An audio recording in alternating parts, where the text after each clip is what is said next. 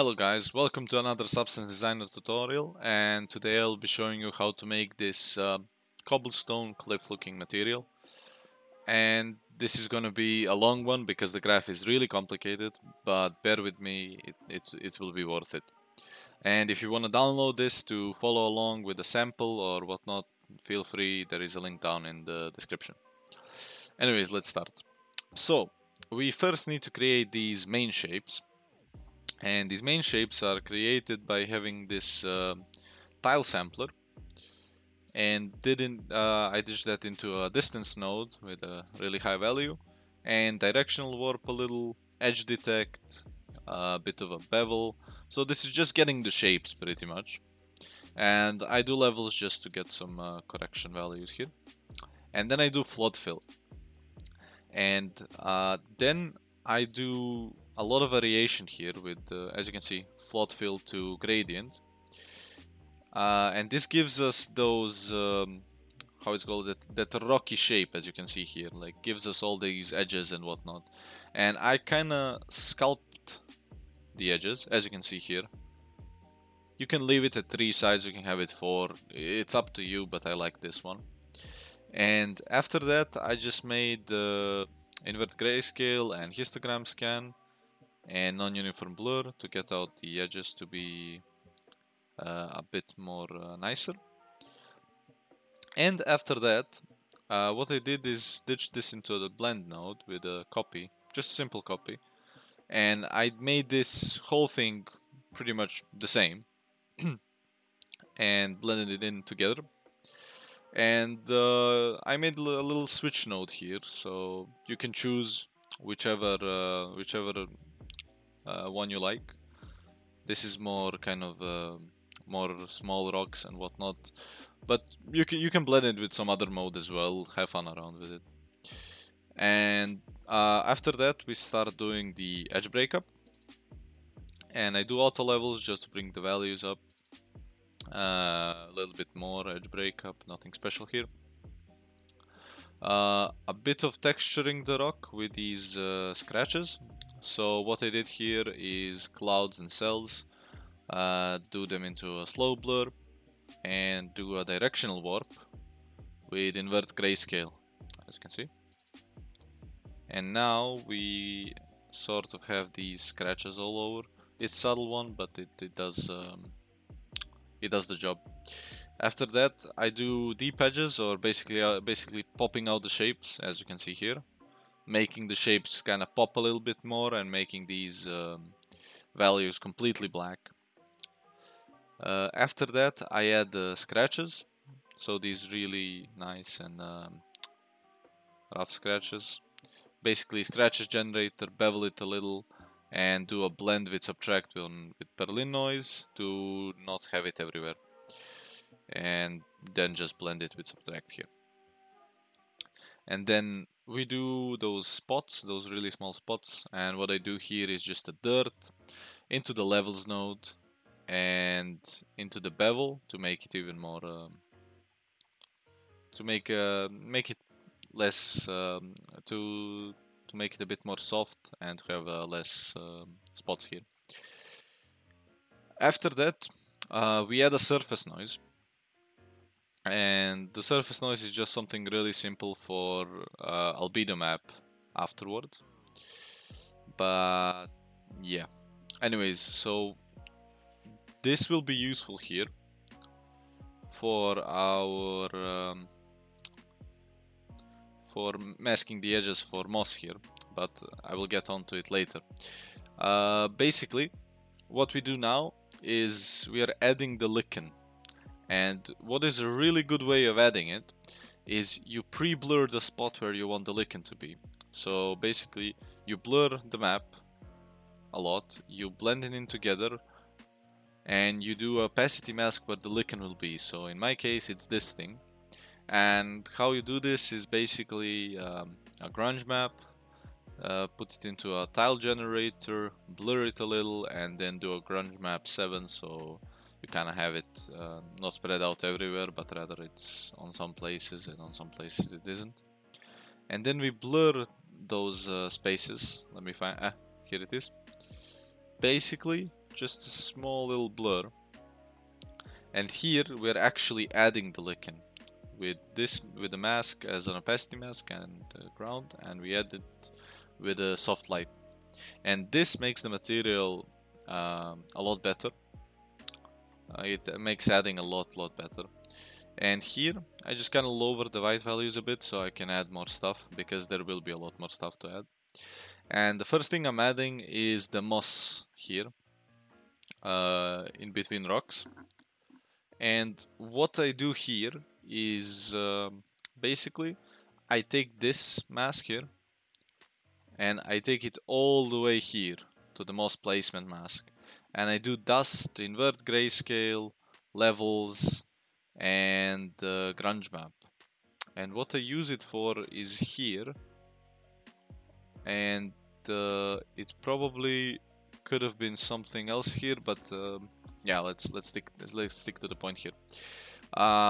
Let's see how we made the moss shape first of all, before we head into the other moss stuff.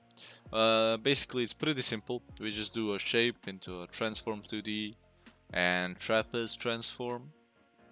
After that, we just add a gradient to it and a directional warp with Berlin noise, and we put that in as the pattern input. And we have this shape.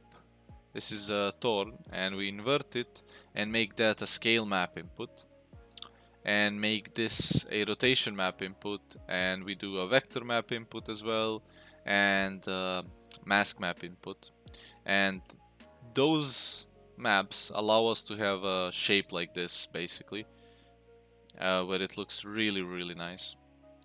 And these two are furthermore plugged into the moss generator. So here we have a normal moss, so just moss, randomly scattered around, and here we have the moss that is scattered around the edges, as you can see. And here that's where we use this map as a mask map input. After that, I did a histogram scan to kind of add the opacity mask for moss, which we will need later for albedo. And here, so first we add this moss, as I can see. Oh no, okay. Basically, what we do here, we did a height blend with this moss here, and this is just a simple height blend to get it between these cracks of rocks. After that, I pre-blurred again the moss, the places where moss will be, as you can see. Like this is the random moss. This is the moss that will be scattered around the rocks. And then I add the moss, and that's this moss here. So this mask here. And what I did here is more height variation to the moss. It isn't that important, but it does give a little bit of a detailing here. So what I did is black and white spots, high pass grayscale, and then histogram range into two slope blurs, and this one into another slope blur, and then blend them in together, and a really interesting mask forms. And that sort of creates that height variation. And here we blend it in with add sub and this as the mask, because this gets us the top of these edges, as you can see, basically the top of the rocks. So we don't overlap much with this moss that it's in between the cracks. So here we added the moss, and what we do now, we do a bit of a finer moss. So this is just some more detail a bit, basically. And we do black and white spots, slope blur, another slope blur, and we get this very weird mask. We do levels a bit to get it a bit darker and bring out the black values. We blend them in together. Actually, yep. We blend them in and have this mask here. After that, we do another slow blur, and we blend them together. And this is starting to look like some kind of fine moss here. And we subtract the crevices here. So we want only this to appear on the rocks, not in the cracks. So what we did here is shadows and invert grayscale from this one. But we probably could have used this mask as well. But I think this one might have been better for what we are doing now. And as you can see, we subtract it and we only have it on the rocks. And we subtract the first moss, so we subtract basically these two combined, these two moss masks combined, so we don't have any overlapping. As you can see, it removes all the moss that was on this, and now we add the fine moss here. And this is just a subtle detail here, but it does add up. And we have a mask that is basically just a histogram scan of this. Now we add pine needles, and pine needles are here. And what we do for them is we do a gradient linear one into transform 2D to just kind of rotate it. And we do a curve. And with this curve, we actually control the pine needle, how it looks. And this can be anything. This can be optional. Like, you don't have to do this, but this was just for more detail addition. Basically, you have it here. It's very hard to see, but it's there. And we do a histogram scan and a transform to bring it out to the middle, and then mirror grayscale and transform to thin it out a bit. And we do a non-uniform blur to make it a bit more soft. We do a multi-directional warp grayscale to have it actually kind of move around a bit. We use directional noise and transformation 2D to blend it in and to have a little bit of detail on it. And after that, I just sort of rotated those randomly and got them to be like these two needles, and put them into directional warps to get together with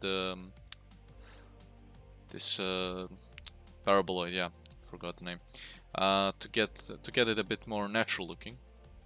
And here I rotated it as well. And here we do shape splatter, which is amazing. It's basically like getting a tile sampler, making everything, and then adding it on top of the mask. But this just kind of makes the thing easier. So basically, we just do pattern 1 and 2 here, and the background is our mask here. And here you can see a subtle addition of these small little pine needles. After that, we do a pine needle mask, and basically this is float fill to grayscale. Here it is, as you can see, all the needles. We will need that later for albedo. And now we do another shape splatter, but this is for clovers. And let me show you how those are made. Don't worry, this is not something something complicated. So basically, we get a simple disk and a polygon. We do a little bit of transformation 2D to get them down a bit, and combine them, blur a bit, histogram scan, and then transform. Another transform to rotate it, and then mirror grayscale to get like heart shape. Non-uniform blur grayscale. After that, I blend it with gradient linear, just to get a bit of gradient going on here. After that, I did cells with edge detect and blur, and we kind of get these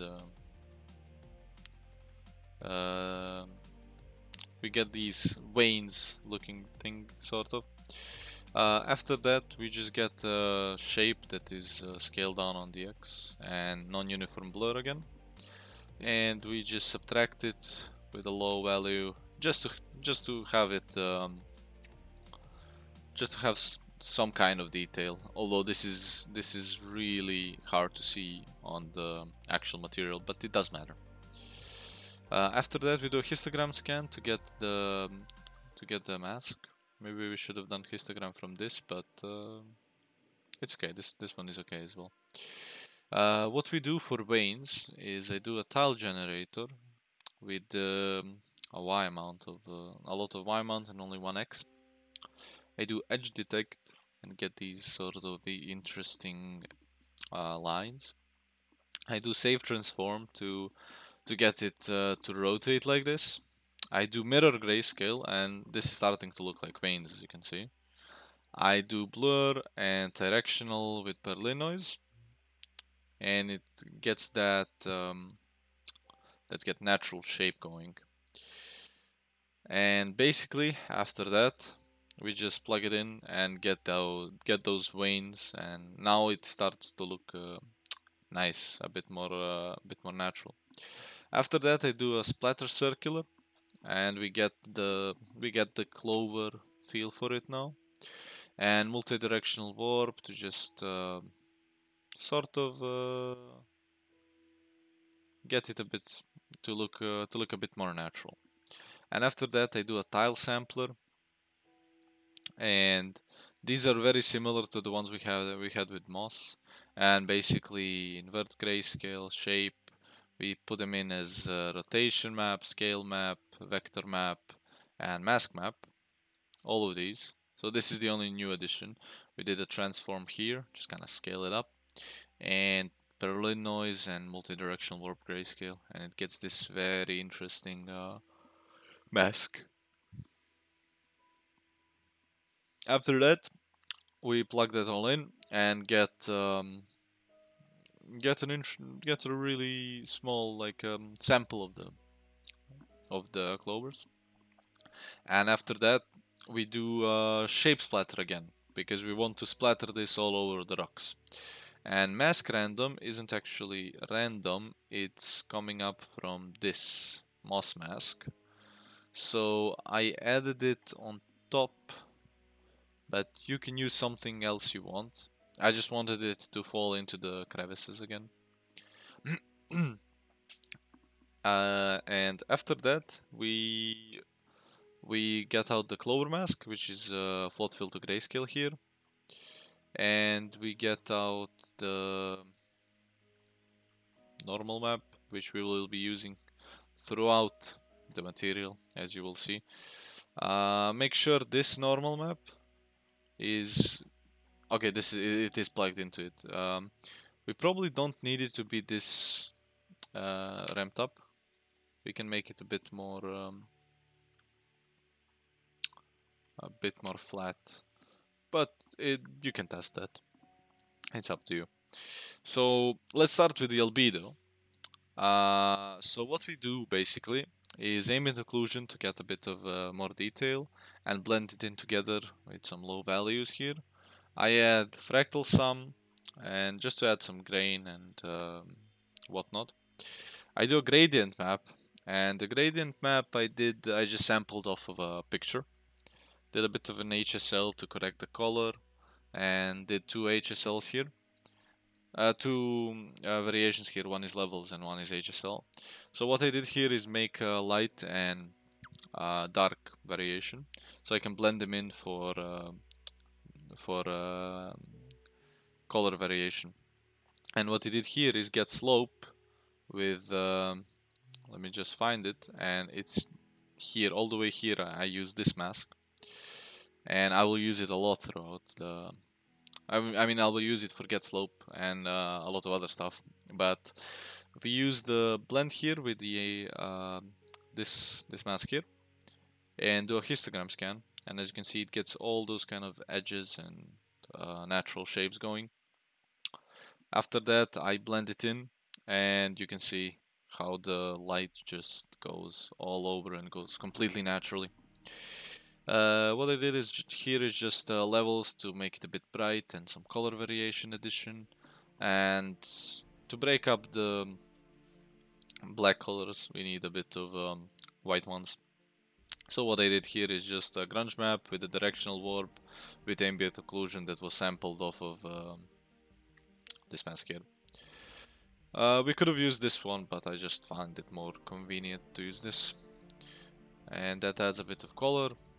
After that, I used this color to get a bit of dirt mask here. And the dirt mask is basically derived from this normal here. And what we need for dirt is just ambient occlusion, curvature, and normal. And we can create these really nice looking masks. So I recommend using this node, it's really useful. After that, we just blended in that as an opacity mask. And you can see it's starting to get that feel of a rocky, how it's called, of a rocky color. After that, we are adding lichen, and what we're doing here is I'm doing an HSL from this original one and just changing the hue. So we have a green and sort of a yellow one, and we blend them in together with the dirt mask. And I added it in, and as you can see, this is the lichen. And we just used the lichen mask we made earlier, and I just ditched it into levels to control the values a bit better. After that, you will see some repeating patterns, of course. This is coloring the moss and all the other stuff. So basically we used the moss mask we made before. And getting a gradient map, ditching it into HSL to get a little bit of variation, making a bit of variation with the grunge map, and then blending it in with the original mask. And the opacity mask is of course the moss. And as you can see here, it's not that nice on the albedo map, but after it is nice on the actual material. Now we do finer moss, basically just an HSL, and we use the finer moss mask for it that we also made earlier. Pine needles I just sampled like a really rough thing. I sampled a pine needle, but way too much here a bit maybe. But basically that adds a bit of color to it and a bit of randomness, and I ended up liking the result, so I just left it with this. After that, I did the clover's color, which is again HSL to get a bit more light green feel for it, and added the clovers. As you can see, they really are kind of hard to see, but added them with the clover's mask. And then dirt, I'm not actually sure what to, oh, I used the dirt here, yeah, okay. Dirt and the uniform color, just a tiny bit. Oh, plug this in wrongly. Just a tiny bit. Use it to get a bit darker, a bit of a darker mask. And then we do what I always do is the mask, the curvature nodes that make this look so much better, as you can see. Look how it looks here and how it makes it pop out here. But basically what I do is get from the normal map, I get the curvature smooth, and it's on OpenGL. On default it's on DirectX, but get it on OpenGL. I do a gradient map just so I can convert it into color, and just blend it in with the add sub. I do the same just with curvature sobble here, and also blend it with add sub, and you can choose the values here. If it's too grainy for you, you can lower it. If it's really not that grainy, you can get it higher, but like it's up to you. It looks nice on materials and whatnot, but you need to be careful with this, definitely. You can overdo it. So I had 0.13 or 0.15, and basically that is our albedo map done. And after that I'm doing the roughness map. So roughness is just a grayscale conversion in 2 levels and into the get slope from that mask all over there that we used for the other get slope as well. And it gets us this for starters. After that, we start removing stuff. We start removing lichen, we start removing moss, finer moss, and this is all uniform color and the masks we made. Pine needles. Actually, we're not removing them, rather adding them, so they can be rough. Because I like that. I like that when they are rough and not sort of a bit shiny here. Anyways, after that we even remove the clovers here with a bit of a grayish color. Like you can test around with this, but it's really up to you how you want the material to feel. And after that, we plug that into the roughness map finally. And for the height and the other maps, it's just what we made here, this shape splatter. And it's just a height map, an ambient occlusion map. Maybe you can maybe lower the depth a little bit if you wanted to. It's up to you. Yeah. Anyways, that is it. Make sure to check it out on my link down below. And thanks for watching. Leave a like if you liked the video, and have a wonderful day. See ya.